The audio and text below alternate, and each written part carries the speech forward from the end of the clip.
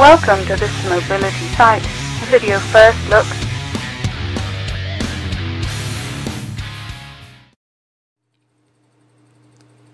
Hey everybody, this is Chris with mobilitysite.com, and I have the HTC Tilt 2 in front of you. This is the device that we did the hardware unboxing and first look at this past Friday, and here I am for the software tour. As you can see, as I did that, the screen rotation is pretty damn quick, and I'm just going to show you just a brief software tour here. We'll start up here. This is HTC's little launcher here, where if you've got open programs, it'll be on a little drop down there, and you can X to close them out, and it gives you a little quick look at some of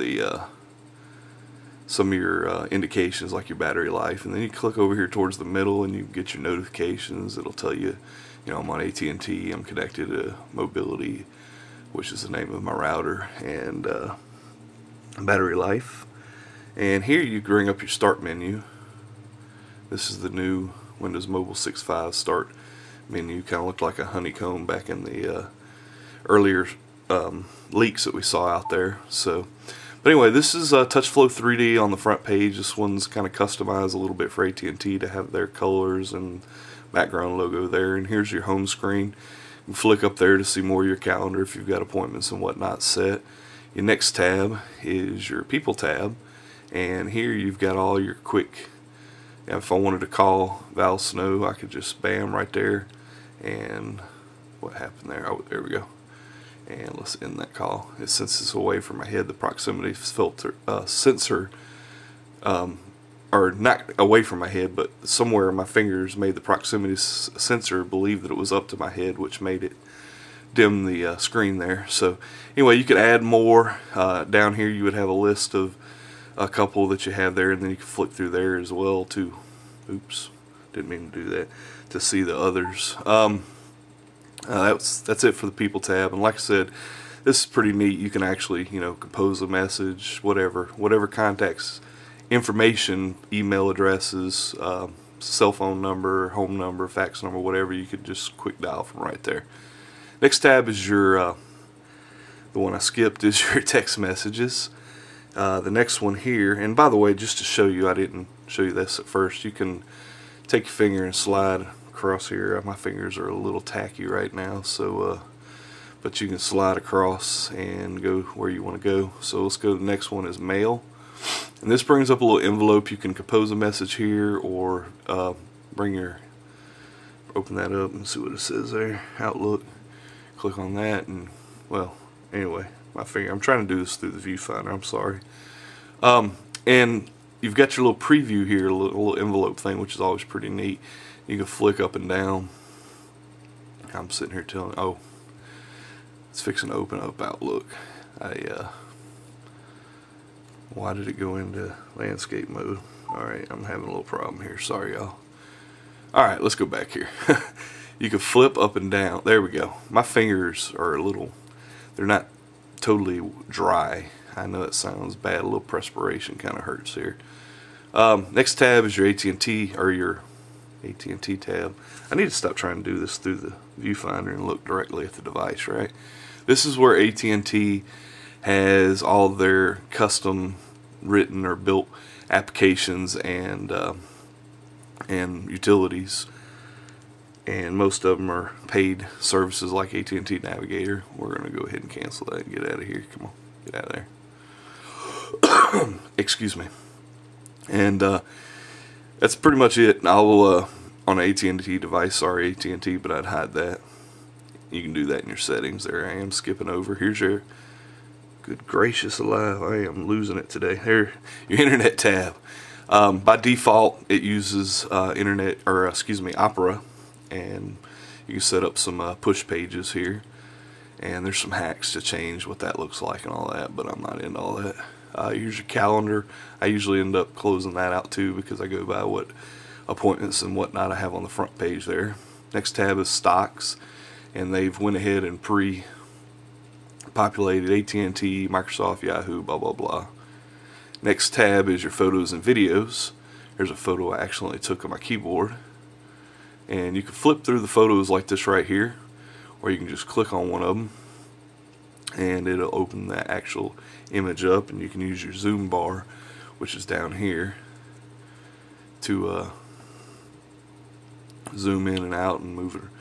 You can move it around like that right there. So anyway, we get back out of there. Oops, I went all the way back to the home. Or you can click here to use video camera mode, or you can click here to actually take a picture, and that brings up the picture taking interface. You click there to take the picture, click here to bring up your options and whatnot. And we'll get back out of there. I keep meaning to hit back, but I keep hitting home. The next tab is music, and here you've got like a little cover flow. Oops. A little cover flow rip off, kind of like from the iPod, and you can actually play the songs from here. Uses Windows Media Player. So then we got weather, and you can set the weather up down here by hitting menu and adding a location or whatnot, but we're not going to do that right now. It says Birmingham. You can see 5-day forecast there. Pretty cool. Last updated 32 minutes ago. Settings. Here's where you set up all your settings and whatnot, and you can change your backgrounds and get rid of the Death Star and whatever if you wanted to. You got your communications manager, which is always pretty nice looking for HTC devices. Another thing, if you want to go to, this is the settings the HTC's kind of skinned for you here. Oops. But if you want to go to Windows 6.5 settings, this is how you get there. I clicked on all settings down there, and we can go back to this page. Instead of when you hit back on here, instead of going back to TouchFlow's setting page, it takes you to the start menu. So we'll get back here, go back to settings, and there you go. About, it tells you about TouchFlow 3D and Windows Mobile 6.5 and all that stuff. And I don't think I actually hit the right page. Okay, anyway, next tab over is programs. Excuse me again, this weather change killing me. This is kind of like a little quick start menu here, and you've got a lot of extra buttons there, and you can bring up this right here, and if you want to set up a program, let's say I want to set it up to let's just say FM radio. Bam, now I have an FM radio icon there. So it's kind of similar to the iPhone a little bit with the icon thing, but oops, I clicked on Guitar Hero, and this game is designed to be played in landscape mode, so you got to trick this. You got to get it in landscape mode, and this is a free trial, and it's not, I mean, it looks like it's going to be a pretty cool game, but it's a free trial. AT&T puts a lot of trialware on your devices when you get them. A lot of people like to go ahead and clear all that stuff by utilizing some kind of a patch to take everything out straight off the ROM to save memory and, you know, the bloat per se. So anyway, this is TouchFlow. That's on top of Windows Mobile 6.5. So now let's look and see. This is the first indication of Windows 6.5 is. This is your start menu instead of the drop down menu that you're used to up until 6.5, 6.1 and below. Now you have this, and earlier versions of this that leaked out on the internet had like a little honeycomb background and made it look like that. It's still got that same staggered look, but it's not honeycomb anymore. One thing that a lot of people complain about with the iPhone, you can like hold down the icon and it'll start moving all the icons, and you can put them where you want. Here all you can do is move it to the top. So Internet Explorer popped up to the top now. So Internet Explorer has been updated. I'm not going to demonstrate it, but it's been updated, and it's actually pretty nice. It's still slower than Opera, but it is much more rich than the old Pocket Internet Explorer. So the next thing I want to show you is in settings. We're going to turn off TouchFlow 3D in settings. Go here to items, and we're going to turn on Windows default, hit OK. Now when we get to our home page, okay, it's read, there we go. Dadgum, sorry. Here's Windows Mobile 6.5's default screen. This is what you'll see by default on non-HTC devices, unless they have their own. Samsung has, all the companies are coming out with their own shell on top of Windows Mobile, but this is the default Windows Mobile. And if you want to watch the pure videos that I put out and the Touch Diamond 2 with 6.5, I'll go into a little more detail on 6.5 there. But it kind of simply works like this. You've got pictures. You can actually flip through the pictures here on the home page. That's the thing they wanted to get with this, was to have more data and ability to launch more things from this front page. And there's no flipping on there. Here's a Getting Started tab. This goes away after you do all this. You set the clock. Well, I went the wrong way. Set the clock, set up your email, device lock, password, Bluetooth, set up your background you want to use, your ringtone, your music, import, and then you're done. And when you hit done, this tab goes away. Okay, I've got to actually go down here and tell it I'm done, I think. Anyway, I'm not gonna try to do that on camera, and then we got phone, no recent missed calls, and you click on it and it brings up your phone. Voicemail, no voicemails. If you click on it, it should take you to, well, voicemail's not configured. I hadn't set up voicemail on this number yet. So, but if you click on it, it brings you to voicemail. And that's where you default at, and that's your time right there. And there's nothing really to do there. But if you click on it, it brings up where you can set up your alarms and everything. Text message, it tells you I got no text messages, no MMS or whatever, and then I click on there and it should bring up text message list there, which I have none, so it shows none. Email, it tells me I have no new emails. You click on it and there's my email inbox. Calendar, no appointments. If I want to start a new appointment, click right there. I don't, so get me out of here. And then favorites, you can set up some Internet Explorer favorites here. Add and remove, blah blah blah. So that's Windows Mobile 6.5's today screen per se. And I believe that's about all I want to show you. We want to go into the start menu.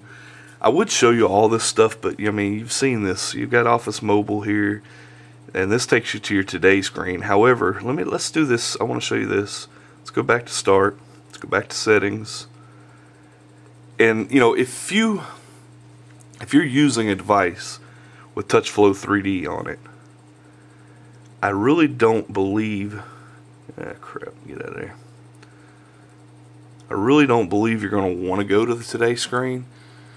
But let's just say, for instance, it's launching TouchFlow 3D, and there it is, it's done.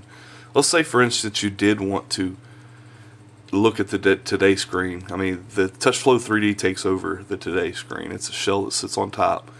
But let's just say that you wanted to see the today screen. Wow, okay, that was supposed to take us to the actual Windows Mobile 6.5 today screen. I am not embarrassed because I thought that it was supposed to, but it didn't. Okay, so it took me right back to here. Alright, but anyway, let's go through here. Mobile web, Office Mobile, contacts, messaging, App Center, which I'm not going to demonstrate the App Center.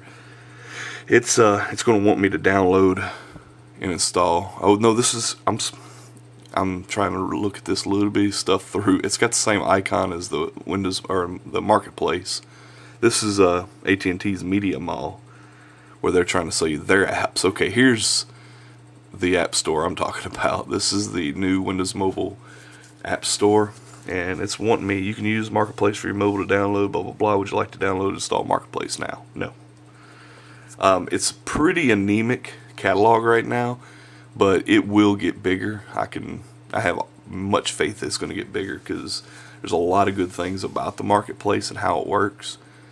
You'll be able to order, or not order, but download and install applications directly from the phone over the air and bill it to your AT&T account or bill it to your own credit card or however you want to pay. It's going to be pretty ingenious.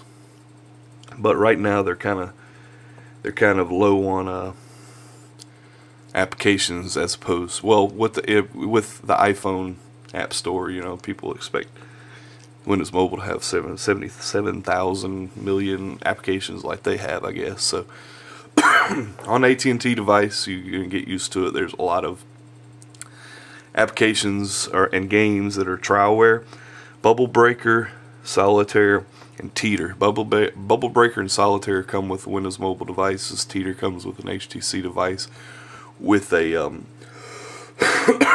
with a G sensor set up, and the other stuff there's not stuff you want to mess around with unless you really want to buy it. Oops, I went right back into there. Look at me. I'm trying to drag. Okay, and you got your phone icon, messaging, app center, mobile video settings. I'm trying to do this through the viewfinder. It's not working out too good. I'm so sorry, guys. I'm going to lean over here and look at this. AT&T Wi-Fi apps. These are apps that have been put on by AT&T as well. Well, Facebook is a Microsoft app. And there you have it. I should hit back again. I hit that. Camera, Active Sync, Opera, blah, blah, blah. So basically that's it. And I'm done with the demo. This is Windows Mobile 6.5 on the AT&T Tilt 2. And I will try to answer any questions on Mobility Site once we get the review up. And check that out for it. Full review should be in about 2 weeks. I want to give it plenty of time to find out all the quirks and whatnot. I've been using the Touch Pro 2, the European version, for the last 4 months, so I know it's a great device. But I was running 6.1 on mine, and this is 6.5, which is a little better than 6.1, but not heads and shoulders. So anyway, ChrisLucknessMobilitySite.com. Thanks for watching.